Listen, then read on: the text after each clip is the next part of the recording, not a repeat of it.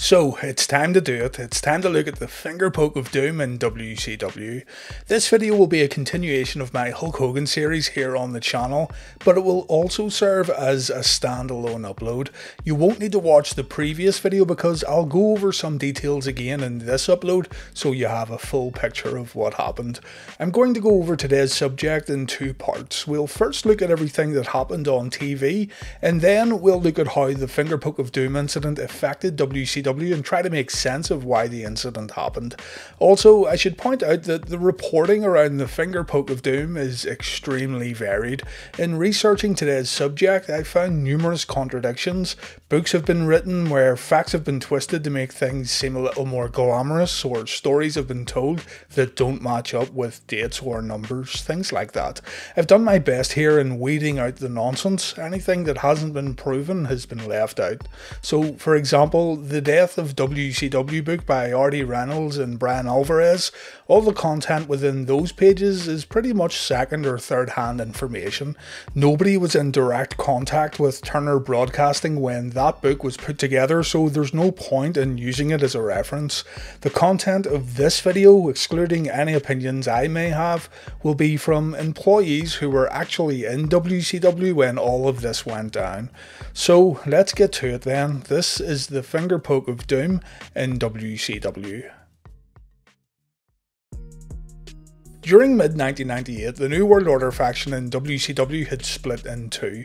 There was the NWO Black and White, led by Hulk Hogan, and there was the NWO Wolfpac, led by Kevin Nash. The NWO storyline had been a major success for WCW after the summer of 1996, but by the time we got to mid-98, things were getting a little stale. The group had expanded in a big way, and this led to the overall impact of the New World Order getting watered down. The NWO Wolfpac did freshen things up a little, and fans were receptive to the red and black version of the NWO, but the New World Order in general felt like a tired idea that WCW was running into the ground. On the flip side of this, 1998 was a pivotal year for the World Wrestling Federation. WrestleMania 14 had ushered in the Stone Cold era, with Steve Austin becoming the WWF champion, and Vince McMahon had decided to update his wrestling organisation to a much more contemporary product. The WWF were full of fresh ideas, while WCW were seemingly stuck with the NWO in their main event picture. There was an exception though. There was one man who was making a lot of noise in WCW. He had no affiliation with the NWO, he wasn't an old WWF guy, and he was booked in such a unique manner that fans had no option but to pay attention. That man was Bill Goldberg. Goldberg seemingly done the impossible in 1998 WCW. He was able to break into the main event scene while guys like Kevin Nash and Hulk Hogan were at the top of the mountain. On the July 6, 1998 episode of WCW Nitro, in front of a record audience inside the Georgia Dome, the undefeated Bill Goldberg became the WCW World Heavyweight Champion after defeating Hollywood Hulk Hogan. This ended up being the single most profitable episode of WCW Nitro ever, and it's a real moment in WCW history that you just have to see for yourself. Words can't do it justice. Something I'd like you to keep in mind throughout the entirety of this video though is that Hulk Hogan signed a new contract with WCW shortly before this episode of Nitro, so the creative control clause was also kept intact. This is important and we'll circle back to this later. With the world title now on Goldberg, Hulk Hogan would shift his focus onto other competitors such as the Ultimate Warrior, and the Hulkster would eventually tease a retirement from wrestling while running for president. Starrcade 1998 was headlined by WCW champion Bill Goldberg versus Wolfpac leader Kevin Nash. After a little assistance from Disco Inferno, Bam Bam Bigelow, and Scott Hall and his trusty taser, Kevin Nash done the unthinkable. He ended Goldberg's winning streak. Many fans today question this decision, and again we'll talk about this in the second half of the video, but it's insane how many people bash this outcome without watching the footage. The audience inside the MCI Centre Theatre in Washington DC go absolutely crazy when Nash wins the belt. Granted, fans are probably cheering due to the shock of seeing Goldberg take his very first WCW loss, and empty pops like this evidently don't mean a lot in the long run, but for all the complaints directed at Kevin Nash due to the Starrcade 98 finish, no one can say that the crowd weren't extremely excited when Goldberg got beat. So to keep the timeline of events fresh, NWO Black and White leader Hulk Hogan was the WCW champion going into the Georgia Dome on the 6th of July 1998. He was defeated by the unbeatable Goldberg on a live episode of Nitro, and Goldberg became the champion. And then on the 27th of December 1998, NWO Wolfpac leader Kevin Nash beat Goldberg, ending Goldberg's run as WCW champion and also ending Goldberg's long winning streak. Nitro was in Baltimore the next night, and Kevin Nash was annoyed that his win at Starrcade had an asterisk beside it thanks to Disco Inferno and Scott Hall getting involved. Big Sexy came to the ring and he announced that Goldberg will get his rematch the following week on Nitro, which, ironically enough, would be inside the Georgia Dome, the same venue where Goldberg won the title from Hulk Hogan back in July. So we arrive at the 4th of January, the very first Nitro of 1999. During the first half of the show, Bill Goldberg got arrested. We didn't know what the charges were, but it looked like the Nash vs Goldberg match was in jeopardy. Kevin Nash was visibly upset about this turn of events, while Hulk Hogan, who was scheduled to make an appearance on Nitro, seemed pleased with what happened. Hogan said that if Goldberg was a criminal, then he deserved to go to jail. Remember, Hogan was doing his phony presidential campaign during this time period. As it turned out, Miss Elizabeth was accusing Goldberg of stalking her. Kevin Nash came out to the arena saying that if Miss Elizabeth is behind Goldberg going to jail, then Hulk Hogan is obviously pulling the strings. Nash asks Ric Flair, the WCW president at the time, for a warm-up match against Hogan. Nash said that Goldberg would get cleared before the end of Nitro, and the Nash vs Goldberg rematch will still happen later in the night, but Big Sexy wants a piece of Hulk Hogan in the meantime. Ric Flair agrees, so the fans in attendance are kind of expecting two Kevin Nash matches on Nitro this evening, and the WCW title would be on the line in both matches. Hulk Hogan comes out for an interview and he agrees to the match also, saying that he's going to beat Kevin Nash while retiring from wrestling as the world champion. After the promo, Tony Schiavone told fans what was going to happen over on Raw in the main event. Tony told WCW viewers that Mick Foley was going to win the WWF title, and he sarcastically said that that should put a lot of butts in seats. We'll come back to this a little later too. Miss Elizabeth admits that she made the accusations up, and Bill Goldberg arranges a drive back to the Georgia Dome. Meanwhile, it's time for Hogan vs Nash.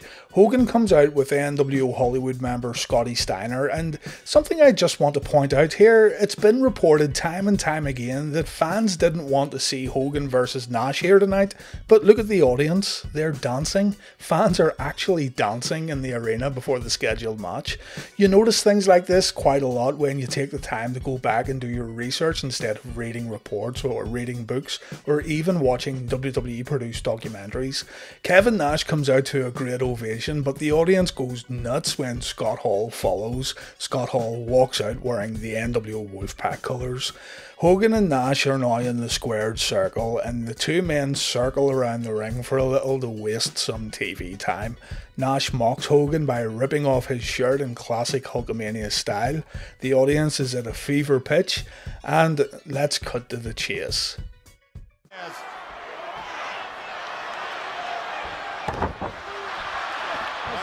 Fingerpoke of Doom. It was all an elaborate scheme. Hulk Hogan just won the World Heavyweight Championship, and it was a big plan all along to reunite the NWO while bringing the belt back to Hollywood Hogan.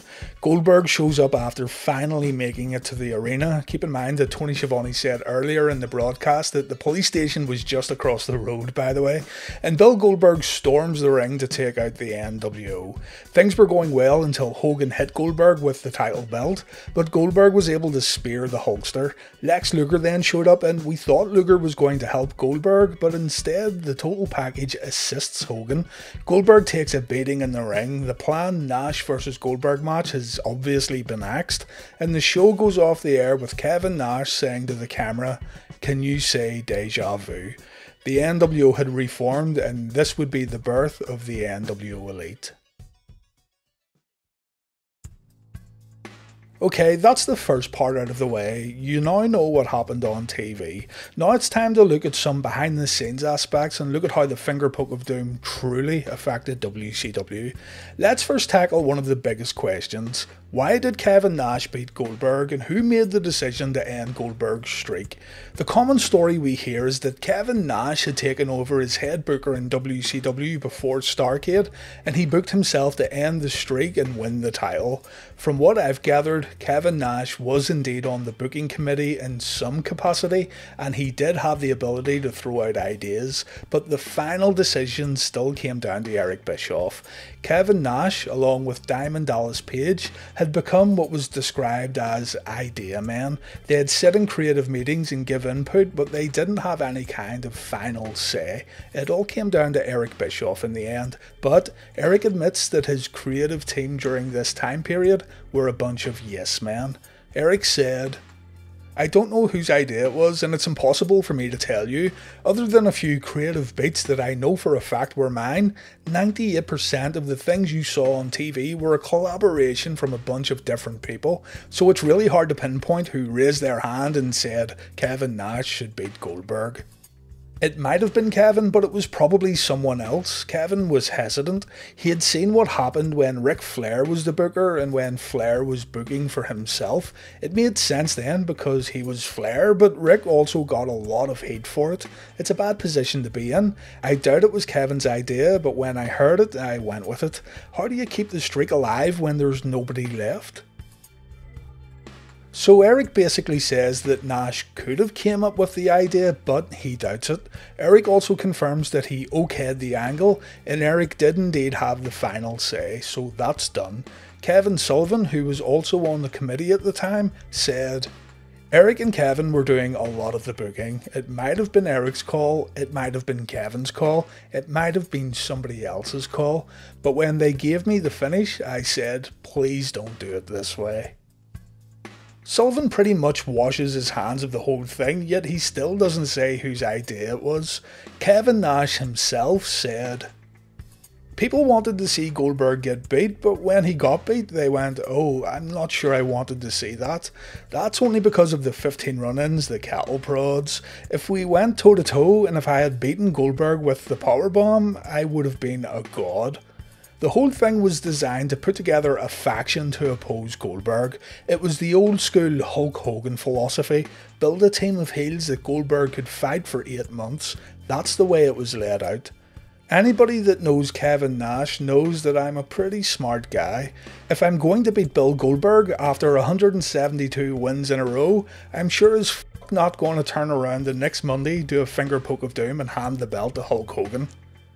What did that do for Kevin Nash? What did Goldberg's streak do for Kevin Nash?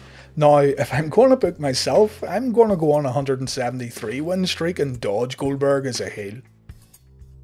And so Kevin Nash also says that the booking decisions around Starrcade also didn't come from Big Sexy himself. Nash makes a great point too. When you really think about it, Nash came out of the whole ordeal looking like a chump. Yes, he did end the streak, but to hand his achievement for doing so to Hulk Hogan really didn't do Kevin any favours in terms of perception. The key phrase that Kevin Nash said though was Hulk Hogan philosophy. When we look at Hogan's history with the WCW Championship, the Fingerpoke of Doom has Hogan's fingerprints all over it, excuse the pun. Kevin Nash pretty much confirmed this during an internet Q&A days later when he said, "Until Hulk Hogan completely retires from professional wrestling, he's the man.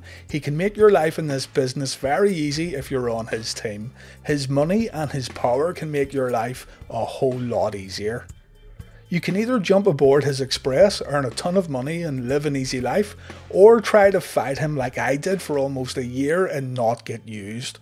You're not going to beat him politically, you're just not going to be able to function in a company when he's on top unless you're on his team. It's a business decision, and it's the right decision.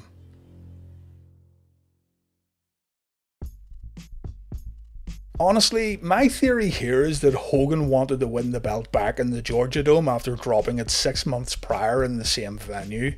The creative team, including Kevin Nash, had come up with this idea to appease Hulk Hogan. Remember, creative control. So a bad decision was made to have Kevin Nash win the title, and then Nash lays down the week later for Hulk Hogan. You may wonder why Hulk just didn't beat Goldberg at Starrcade, and it's a good question, but keep in mind that Hogan was only contracted for a certain amount of matches per year, and Starrcade was right at the end of 1998. This could also explain why the Fingerpoke of Doom didn't happen the night after Starrcade. Hogan's last match before the Fingerpoke of Doom was the atrocious Halloween Havoc showdown with the Ultimate Warrior, and that was months prior. Plus, Goldberg had already beat Hogan. Kevin Nash versus Goldberg at Starrcade was legitimately the first time the two men stepped into the ring in a one-on-one match. And then there's the NBC WCW special that no one mentions. WCW were negotiating with NBC to air a special event in a primetime television slot on Valentine's Day, along with more specials down the road. After their success with WWF Saturday Night's main event, NBC reportedly wanted Hulk Hogan and Randy Savage in the main event for the first special. This explains why Randy Savage returned the week prior and then didn't show up again until April. And this explains why Hogan came out of his, quote, retirement earlier than scheduled. If NBC wanted Hogan and Savage, then it's very possible that Hogan and indeed WCW wanted the Hulkster to main event the show with the WCW belt. The specials, though, never took place. The first special was to fill a hole in NBC's broadcast schedule when the NBA All-Star game was cancelled due to the 98-99 season lockout. But in the end, Harvey Schiller told Eric Bischoff that Turner higher-ups were not very keen on NBC making profits from a Turner Broadcasting franchise, and when the NBA eventually returned to NBC after the lockout, the deal completely fell apart and WCW did not appear on the network. If all of this was the reason for Hogan getting the belt, then you have to appreciate the irony in the Fingerpoke of Doom happening on TV when, in the end, it was absolutely unnecessary. Hogan possibly won the belt in preparation for an event that didn't even happen. As bad as the Fingerpoke of Doom was, WCW airing on NBC could have led to a significant boost in viewership. Still, this all doesn't change the fact that the Fingerpoke of Doom was a poor booking decision. It's just a shame that we can't pinpoint who definitively came up with the Nash versus Goldberg finish, and we can't pinpoint who came up with the Fingerpoke of Doom angle. No matter what stories I've read online or the books that I've read, if neither Bischoff, Sullivan or Nash can confirm whose idea it was, then to me, we will never know who came up with one of the most infamous moments in WCW history. There's been a lot said about how fans switched over to Raw when Tony Schiavone announced on Nitro that Mick Foley was going to win the WWF title. Around 600,000 fans, not a million, 600,000, turned over to Raw from Nitro to see the title change. There's no doubt that this was a catastrophic blunder, but as mentioned in Guy Evans' Nitro book, the only book that contains painstaking research into the subject, along with sources within TBS, a total of 2.3 million viewers joined the TNT broadcast during the Goldberg run-in at the end of the show. This was due to Nitro running a few minutes later than Raw, of course. This was an Eric Bischoff tactic that done well to capture extra numbers before and after Raw went on the air. No doubt about it though, announcing that there would be a new WWF champion crowned on the opposing show was a really bad move. It was a free advertisement and a free invite for fans to switch over and see something special. No matter how many viewers WCW got at the end of the Nitro broadcast, it was still a big mistake to announce what would happen on Raw. And remember too that fans who actually decided to stay with Nitro were treated to the Nash versus Hogan match. If there was ever a case of getting caught with your trousers down, then this was it. There's a giant misconception though that this whole episode of Nitro drove fans away and there was no recovery afterwards. Like this was the only reason WCW went down the toilet. But this is a very, very big generalization that's been put forward to make the downfall of WCW seem more glamorous, to try and blame the decline on a single in-ring moment on Nitro, and it's absurd to do so. Consider this, the January 4th 1999 episode of Nitro was behind Raw with a 5.0 to the WWF's 5.7, but the ratings in the weeks that followed actually showed that there was still some interest in an NWO reformation. WCW Thunder was able to achieve record ratings immediately following the incident, drawing in ratings around the 2.5 area for the first time ever in January and February, and Nitro maintained the same viewership it had done immediately before and after the Fingerpoke of Doom, even recording another two 5.0 ratings in the month of January. Sure, the WWF were now beginning to destroy Nitro, but it wasn't until late April that the steady and consistent WCW decline truly began. By that time, Hogan had already dropped the title, so the evidence clearly shows that the Fingerpoke of Doom was not the sole reason for WCW's decline. It's clear that it was a mixture of the WWF becoming a better product, WCW and Eric Bischoff being forced to change Nitro's content due to pressure from Turner executives, rendering the company unable to compete with the WWF's edgier product, and also it was due to WCW going to the well once too often. The NWO storyline had run its course by early '99 and people wanted to see something new and exciting, content that the WWF was offering at the time. WWF Raw was simply a better show than WCW Nitro. WCW fans were tired of getting burned too, with weak finishes and scheduled matches not even happening. A fine example being the night of the Fingerpoke of Doom. A lot of fans paid to see Nash versus Goldberg as advertised, and they didn't get that in the end. With that being said though, the same amount of fans would continue to tune into Nitro for weeks after the Fingerpoke of Doom. It had no immediate effect, contrary to what everyone seems to publish on websites. So, was the Fingerpoke of Doom a bad mistake? It sure is notorious for being so, and yes, we can all sit and say how we would have done things differently with perfect 2020 hindsight. You're dealing with wrestling politics here, you're dealing with Hulk Hogan politics, brother, and as Nash explains, life seemed a lot more comfortable if you played along. Screw the fans and screw the history of the world title. While we've learned that the impact of the incident has been exaggerated over the years, it's still a rotten move. Fans pay money to see wrestling matches, and while getting heat is perfectly fine, there's that wrong type of heat, and the Fingerpoke of Doom had bucket loads of the wrong type of heat. It's the same old, it's Hulk Hogan with the world title. It's a bunch of bad guys who pose such a threat that no babyface really had the chance of getting over. It was WCW at its worst during the Eric Bischoff years. Bischoff accepts full responsibility for the whole ordeal. He doesn't push the blame on Hogan or Nash. To his credit, Eric Bischoff holds up his hands and he admits it was a mistake. I'll leave you with this quote then from Eric Bischoff. Were there mistakes? Yeah, it didn't work, but guess what? There's 52 weeks of television every year, hundreds of hours a year. Some things work, some things don't. Nobody is 100% all of the time. Were there creative mistakes? Sure, I'll take responsibility for that. If I could have done it differently, knowing then what I know now, would I have done it differently? Of course I would. But was Starrcade and the Fingerpoke of Doom turning points? Absolutely not. That's just asinine. That's people who know nothing about the business trying to sound like they do by pointing out things they know nothing about and trying to make themselves sound really, really smart. It's similar to me sitting back on the Monday after the Super Bowl and talking about how I would have coached the game and the plays I would have called differently so we could have won the game. It's no different. There were several turning points, it was not one, and they clearly weren't creative turning points. That's just wrestling dirt sheet nonsense. The real turning point was in mid-1998 when I was told, you're no longer going to use the formula that got you to the dance. You're no longer going to use the formula that almost put Vince McMahon out of business. I knew we were going to lose a bunch of our audience, and we did. I protested it as loud as I could, but that was the turning point.